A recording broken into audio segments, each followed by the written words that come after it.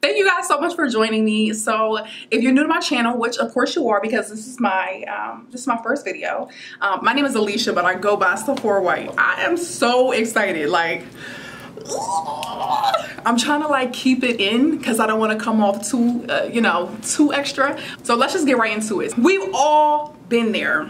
Dating specifically. I feel like a lot of us today in our day and age, we do a lot of online dating. Let's not front. Instagram, Facebook, we use it. This story time is not going to be about dating online, but it is going to be about one of the worst dates I've ever been on. A couple years ago, I used to work at a retail store. When you think of sexy panties, bras, lingerie, smell goods, you know what I'm talking about. I worked there for close to 3 years, and during that time, I have seen a lot of things. I've had women, specifically at that job, trying to invite me to have a threesome, customers, and management. I had to walk off on that one. Yes, management. Oh, and men also. Let's not play. You in there shopping for your woman, but you trying to shop for me also. I would never give out my number. I kept it strictly professional, and I'm here to do a job. Let me sell you this stuff so I can make my little commission. At the time when I was there, they had started to do commission. It wasn't working for the company, but whatever. There happened to be this guy in there, and I saw him instantly. I feel like we saw each other, and when he first came in, I happened to be on the younger lady's side. There are pretty much three parts to the store. You have the more mature section, you have the middle, which is like whatever, and then you have the younger girl section. I happened to be on the younger side, so I saw this guy, and he happened to be in there with his daughter. Now, he was fine. Where's my fan at? Because I need it.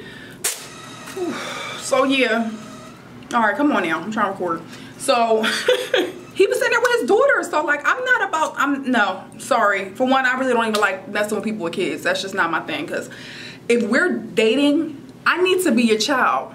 You need to love me, nurture me, feed me, clothe me. I'm joking, I don't really need all that. It's retail, so like we all had like headsets. They're like, girl, Alicia, yeah, that gentleman in there, he is looking at your butt. Girl, bend over. Bend over. I'm trying to block out what they're saying because it's messing me all up, and I'm trying to keep my cool, and I'm trying to like keep eye contact with him, and they're in my ear, and I know myself, I probably trip and fall, he out the door. That ain't happened, but just like, be professional, be professional. They're still talking to me on the headset, and I'm like, just shut up, shut up. All right, so I'm like, you know what, I'm going after what I want. I'm getting him. I go to get a piece of paper to write down my number, because I'm like, you know what, I'm not playing these kiddie games. Get ready to go, get a piece of paper, and he's out the door. And I'm like, I guess it wasn't meant to be, so let me get back to my job. And that's really how I was thinking. Like, if we were meant to, like, you know, meet or whatever, then it would happen. A couple days later, I'm at work, and who is it that's walking in the door? Oh, you already know who it is. Whew. Lord Jesus, give me strength. Give me the strength that I need to get through this story.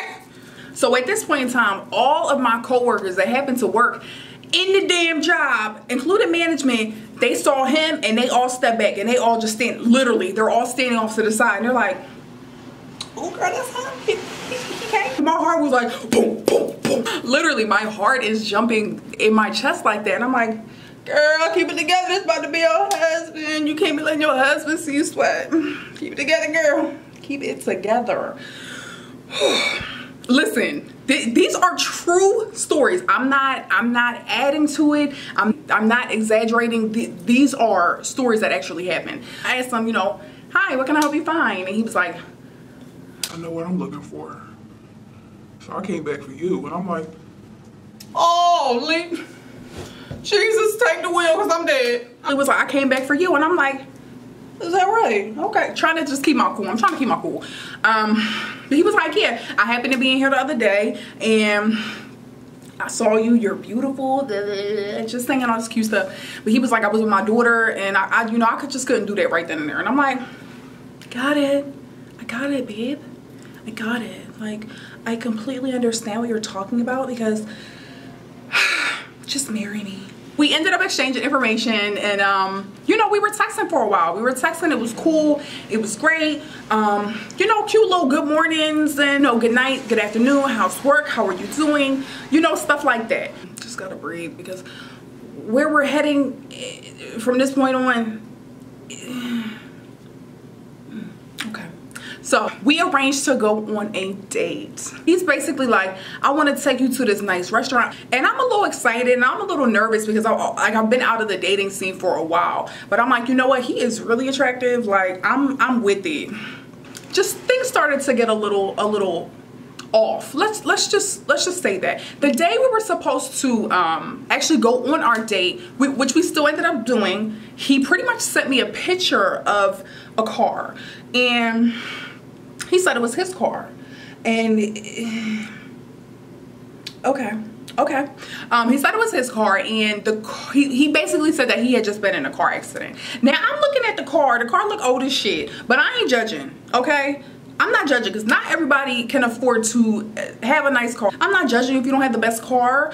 But yeah, he said he had no car because somebody just hit him or something. He was like, what are you near? What are you close to? Like, can we meet up? I still would love to take you out. Like, let's still do this. And I'm like, cool. Well, I live in this part of the city. And he was like, perfect. I can meet you at a spot over there. So guess where we ended up going? Just take a guess. I don't knock this place, but it's not a place that I would go to, not even for like a drink, not even for like girls' night. It's just not really my thing. Jesus, y'all gonna be like, really, Alicia? Really? Y'all gonna be like, for real? Okay. We ended up going to Chili's. Now, I try not to judge, but Chili's though? Chili's? I would have rather you say, girl, let's go to Applebee's. Like, I'm down with Applebee's. I like Applebee's. I don't like Chili's. I don't like Chili's. And I'm waiting for him to come, and you know, he's asking me what type of car am I in, and I'm letting him know, and I'm, you know, all of a sudden, like, he's like, I'm here, I hop out the car, and he like walks up from out of nowhere, and I'm like, okay, that was a little strange, but whatever. So we get in there, and you know, everything is fine. What I didn't like and what I wasn't feeling is how he was talking to our waitress, being yes honey, yes baby to the waitress. No, sweetie, that don't fly with me. That don't fly with me. And that was kind of like strike one. One thing led to another. He pulled out, you know how some people have like wallet-sized obituaries in their wallets?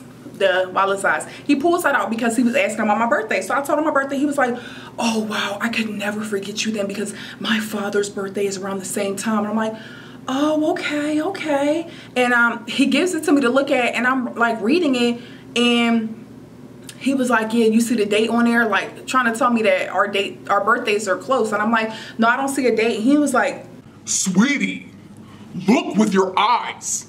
Look. Hold on now. First of all, ain't no date on this thing. So who the hell you think you're talking to?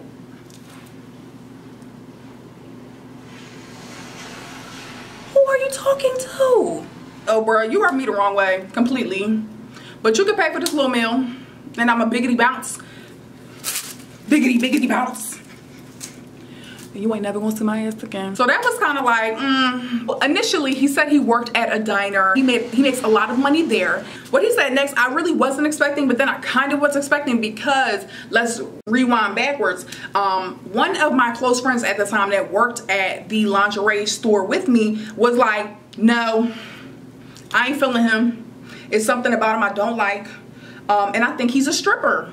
I'm like, girl, he ain't no stripper. He might just be a bodybuilder. And then come to find out, yes, sure enough, he was a stripper. He was a male stripper. I'm not judging you because you're a male stripper. To be honest, I really don't care. But me personally, I can't see me dating a male stripper. That's just me. Now, if that works for you, cool. We're pretty much talking, and he was telling me about, you know, backstory about him and his ex-girlfriend. This is who he has a child with, and he was just getting way too deep in the story, and I'm like, bruh, I do not give a damn. Like, to be honest, I'm ready to go. Like, can we wrap it up? He came out of nowhere and was like, I got a foot fetish. Okay,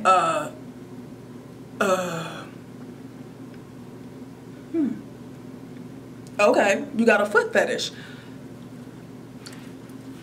He tried to suck my toes at the table. I'm just gonna say that. He tried to suck my toes at the table. Now, mind you, I was wearing about 6-inch heels that like laced up. You're not getting these shoes off, but you know what he did? You know what he did? He tried to take my damn shoes off and suck my toes at the dinner table. Are you kidding? We got food right here. We have food, a spread right here, and you want to suck on some toes? You freak. You're nasty. You're nasty. He was trying to suck on some toes. I'm all with the toe sucking. I'm into that. I like it. You can suck on these toes. That's from my boyfriend. But you ain't sucking on no toes. Not tonight. You're not sucking on my... This is the first date. And for one, you got an attitude with me. And now you trying to lick on my toes? What's wrong with you? Get your life together. So by this time, I'm ready to go. And at this point, I was over him the whole night because, for one, he kept like being real flirtatious with the waitress, and I wasn't feeling it. You're not doing that. But sweetie, you can do that because you ain't never gonna see me again. So when it's time to leave, he's pretty much like, you know, where you parked at? Would you be able to give me a ride home? And I'm like, sure. Pretty much where he lives is like up at the area where I work, which is completely out the way. Like, get on the bus. If I didn't know he lived that far, I would have been like, thanks, but bye. When we get to his apartment complex, he's literally sitting in the car, and then he starts trying to like rub up on my leg. Sir. Do you think... I'm not even gonna say it. I'm not gonna say it, but you know what I'm trying to say. You know what I'm trying to say. Oh, he's like, do you want to come up? I actually have to get home. I have work in the morning, and thank you for the evening. It was unforgettable. Unforgettable. I'm out. Yeah, so it was unforgettable. Thank you so much, sir. Thanks. So a couple of days go by, and from that point on, I already knew like I wasn't interested in him, and I had no intentions of moving forward. This was the final straw. Like, that text that he sent me a couple days later blew my mind. And I'm working and I received a text, and he was like, hey, good morning. Can I ask you a question? He wanted to ask me a question. I'm all for questions. Go right ahead. He was basically saying, I showed my roommate pictures of you. It was just pictures that I had on my Instagram. He was like, listen, I just want to ask you something, and I'm totally cool with it. Like, if you are, like, I have no problem with... Brace yourself. Because I've never been asked this question before, but brace yourself. He asked, are you a tranny? Am I a what? Am I a what? Am I? He was like, I'm totally cool with it if you are. Like, I have no issues, but I showed my roommate your pictures, and he thinks that you're a tranny. And plus, It's like, you weren't trying to do anything. Meaning sexually. Oh, child. Give me a moment. So pretty much I responded with a text, and it was like this. Thank you for the other night, but I don't think that this is going to work out because I don't have a penis. I was not born with one. I have a vagina, and it seems like you're looking for a companion with a penis. So best of luck to you with your penis findings, but I'm not a tranny. I was born female, and I can't help you. So take care. So that was that, and after that, I never talked to him again. I blocked him, and I'm the queen of blocking. If I showed y'all my block list, can have a block party with that block list. But yeah, I never talked to him again. I actually did see him after that, and of course he tried to zip on by. Sweetie, you ain't bothering me, you ain't hurt my feelings. I'm fine. But yeah, you clearly on the down low, and you gotta take that up with God, because I can't help you. I don't have a penis, and I'm not about to put a strap-on on. A strap-on. Well, y'all get what I'm saying. But yes, that is the end of my story time. Dates from hell, worst dates from hell, dates hell, bad dates, period. So please comment, like, subscribe, and thank you guys so much for tuning in. Let me know what you're thinking. But yes, comment, like, subscribe, all that jazz. Bye, y'all.